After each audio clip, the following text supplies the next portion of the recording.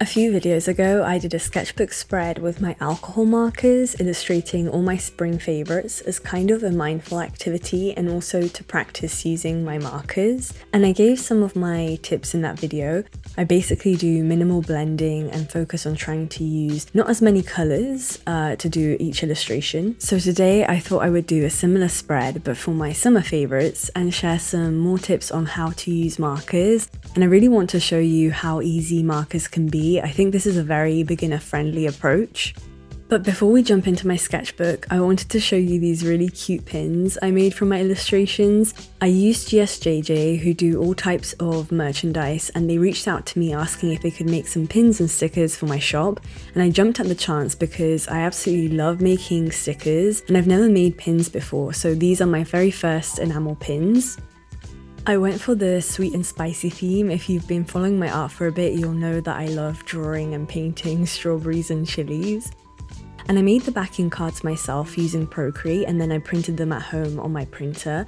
And I'm in love with the cute design. So anyway, the process was super easy, and a representative at GSJJ was super responsive and helpful along the way, especially seeing as I've never made enamel pins before. They asked me where I wanted the specific colours and the gold outline to be, and they also sent me several mock-ups before we landed on the final design. And then they also made me these really cute and lovely glossy stickers. I personally love stickers and these came out so nice. I made the oranges one, and then I did my pigeons design, and this time in glossy instead of matte, which is what I usually have this design printed on, and a dragon fruit one with cute little hearts, which is my personal favourite. I'm giving this orange one away as part of every order in my shop this month. And speaking about my shop, I'm actually closing down my Etsy store at the end of August, so I'm having a really big sale where if you spend over $25, you get 25% off your entire order. And I'm not planning on coming back to Etsy. I'm going to be switching up how I sell my art online and having a bit of a refresh of the things I make. So this will be the last chance to buy my art for a little while, and I won't be making more of these exact stickers or pins or prints, so once they're gone, they're gone. And thank you GSJJ for making these really lovely high quality pins and stickers for me. Definitely check them out. I'll put a link down below. I had a really great experience. Okay, let's get back to my sketchbook. So I had a lot of questions on the type of sketchbook I used in my last few marker videos, and this is the Stillman & Burns Zeta series sketchbook.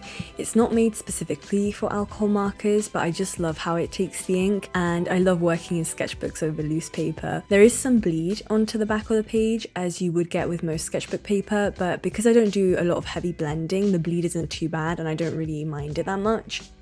So I first start out by planning out what I'm going to draw and then sketch everything out, and my sketches are pretty loose and simple, but they give me a really good guide for my line art.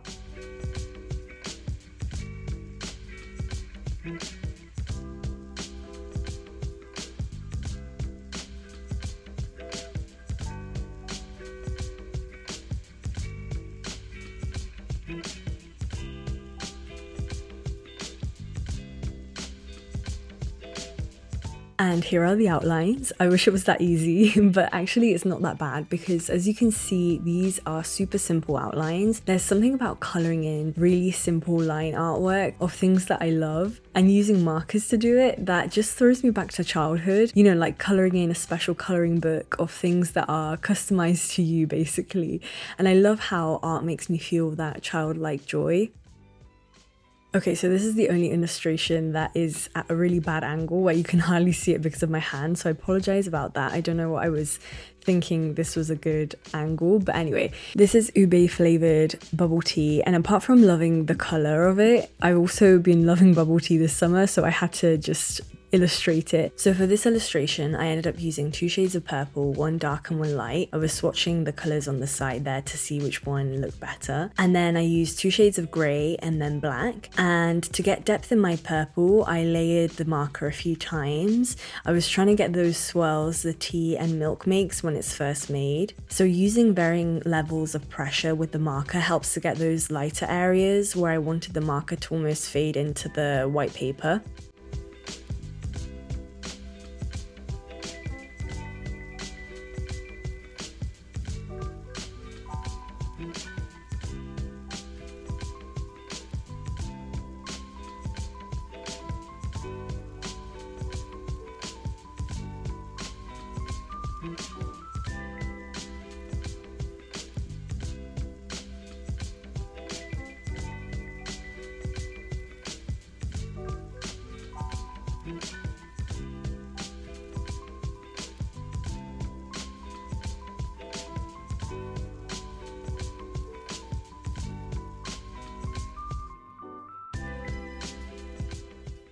Okay, so my second illustration is of some gouache, but not just any gouache. This is acrylic gouache, which I've only properly tried this summer. I tend to use regular gouache, but I fell in love with this color. I really love the color pink. And so when I received this, it drew me in so much. So this one was very simple. I used 2 shades of grey, a really light grey that I could layer a few times to get darker, and a dark grey, and then a pink. And then obviously the pen for the writing and the white gel pen for highlights.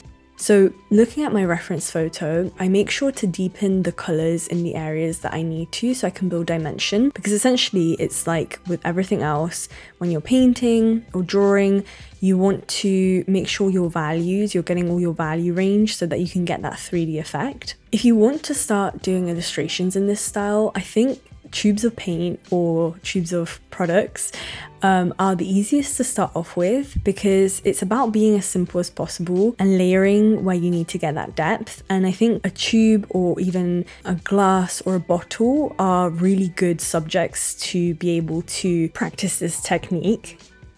And here I'm going in with that second dark grey to really pick out the edges, and you can see how it immediately gives dimension to the tube. And that's only using 2 colours, 2 shades of grey. You really don't need tons of colours to make your illustrations stand out.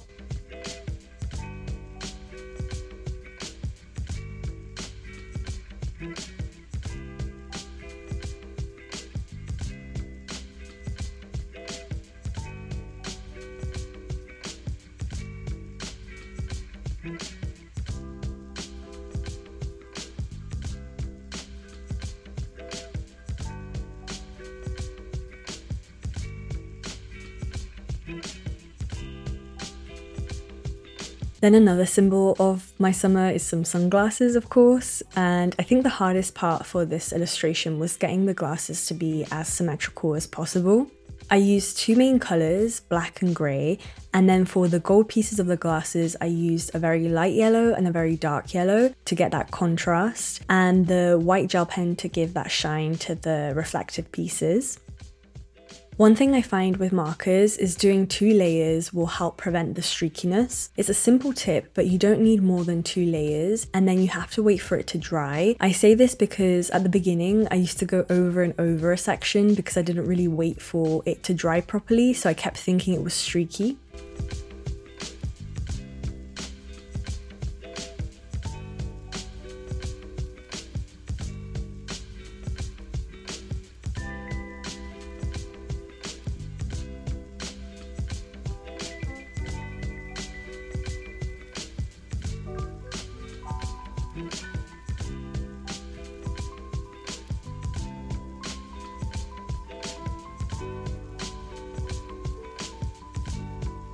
So I wanted to incorporate my fruit of the season, so I attempted a peach or a nectarine rather, and I did struggle with it a bit, I'm not gonna lie. I think it's because I overcomplicated myself with too many colours, because I kept thinking I needed more transitions to make the peach have dimension. But it was a good challenge, and I think it turned out well, even if it ended up looking a bit more like an apple in the end.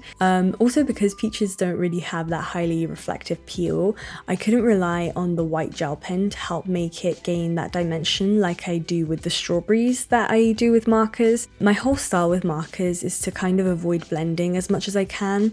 But anyway, it's fun to push yourself outside of your comfort zone, and I really want to be able to illustrate everything in this style, so it was good that I tried.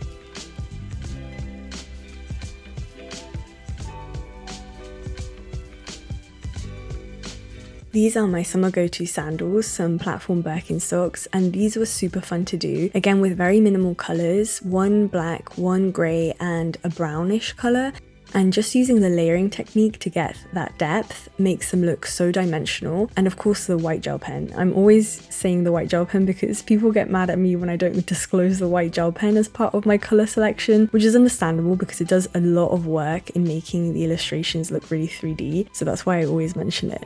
This is another illustration idea that I think can be good when you are starting out, picking your favorite shoes and then just 2 or 3 of the main colors that you see. Simplify it and just concentrate on getting the values, the dark areas and the light areas. You can see here how I'm double and triple layering the grey to really pick out those darker values on the shoe, and it's amazing how layering the same colour really does make it go that much darker. Like, you can achieve a significant value range with the same marker colour.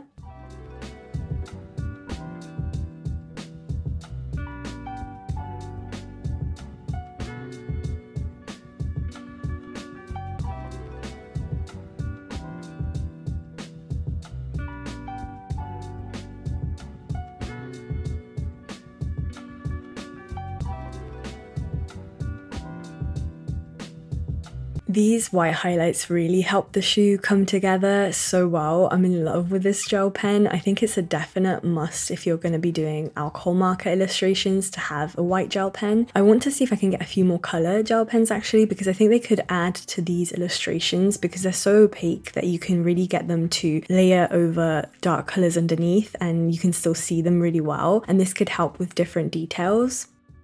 Okay, making my pins has been such a fun part of my summer, so I had to record them in my visual journal of summer faves. And this is one of those illustrations that probably doesn't say much to anyone else, but is important to me, so I really wanted to draw it. And it was a bit of a challenge because it's such a tiny object, but I tried to capture as much detail as possible and also make it really look recognizable like a 3D pin. So it was important to get that angle that showed that it was a pin, that it was 3D, the backing as well, the yellow clutch too, just to make it look recognizable in general. And the black fine line pen that I used was really important here because it helped me get those tiny lines and also add some shading where I needed. And because it's the smallest size, this is the 005, it was perfect for such a small illustration.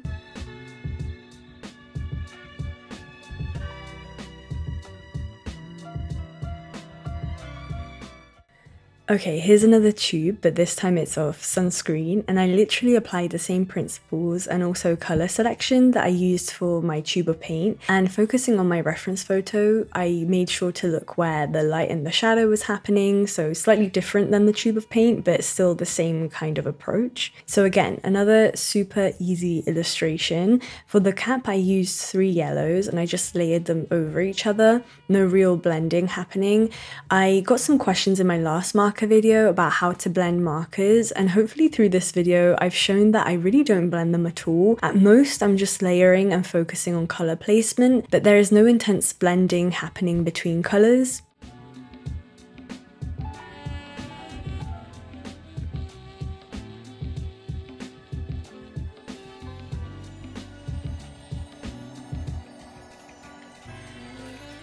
And then I add the text details, first in pencil to get the placement right, and then I go over it in pen.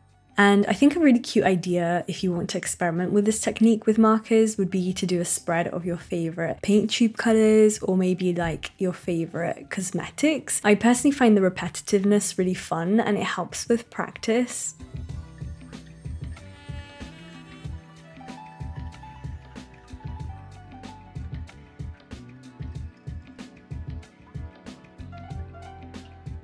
So I was in New York a bit this summer for various things and I made some really amazing memories there, and I was thinking through what illustration could represent this. And I know it's a bit cheesy, but the Statue of Liberty looks really interesting to draw, and this is actually from a photo I took of it. So I love doing this because it not only was challenging to sketch, I think I showed at the beginning of the video that I resketched this a couple of times, but it was also really interesting to simplify and get the overall variation of values. It basically made me want to sketch more statues because you can get so much light and shadow play on them because of the angles.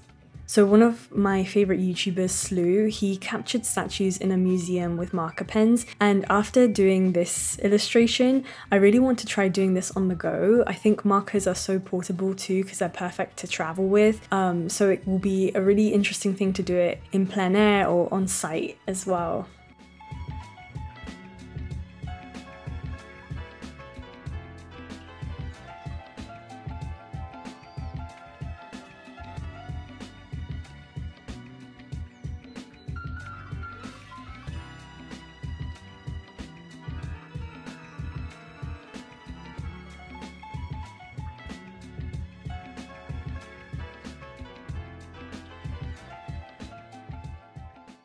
And here are all the illustrations finished. I love doing this so much. It's really like maintaining a visual journal of my memories, and I love doing this seasonally, but I may try and do this more often to record things happening more on the go because it's such a quick method as well with the markers. And then I added some hearts and stars to fill in those blank spaces and keep it in the style of my spring spread. I hope you enjoyed following along me filling in this spread, and please let me know if you try to do some of these illustrations of your favorites too in this style. I love seeing your art, and I'll see you in my next video. Bye!